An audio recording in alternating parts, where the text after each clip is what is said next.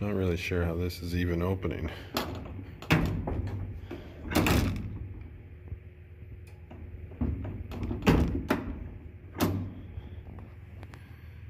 Not a lot of lift there.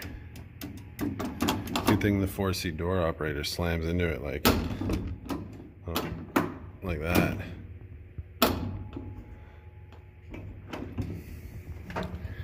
And I got that one off down there because you probably can't see, but this whole piece is missing down there. It's just the rod left.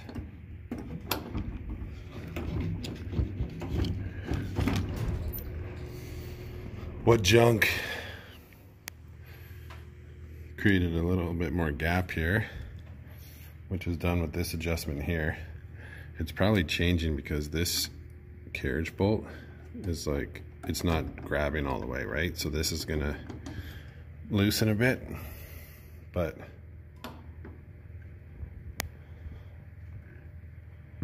then we got a decent clearance.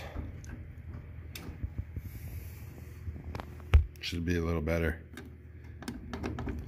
but I gotta replace that ASAP. So, as we can see,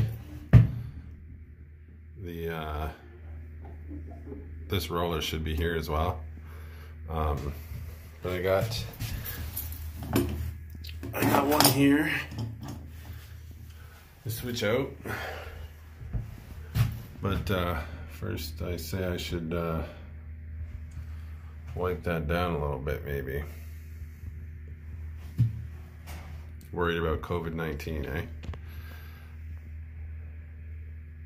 Alright, let me get it cleaned up and swapped out. Okay, as you can see, I got a new roller on there. I could change that. What I'm gonna have to do though, is when the door opens and closes, I gotta put my foot on this hall door to see if that still is holding the back of the clutch or that it separates the door. But if it doesn't separate the door, I'm gonna leave it for now. The adjustment is pretty good. As we can see, that has fallen off there, which is getting pretty close to hitting that lock wire to the side of the box. I don't know if it ever would, but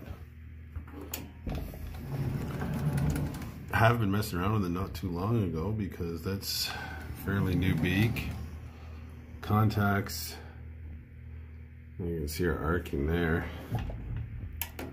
What you're looking for is when we pull this, that it's not breaking. And again, this one is the basement, so you don't get as much attention to this because you like as you can see, I'm a little bit up from the bottom floor. You gotta get on the car top, open this, get down. I'm sure everyone that works on elevators agrees the basement lock is always the worst. But having said that, I've dusted it off a bit. I still got a little bit of cleaning. I hit everything with the fluid film there. Got to take care of this, but I got to go get a couple of those out of the van. Just another quick video of what my morning's like today. Thanks for watching, guys. Please subscribe.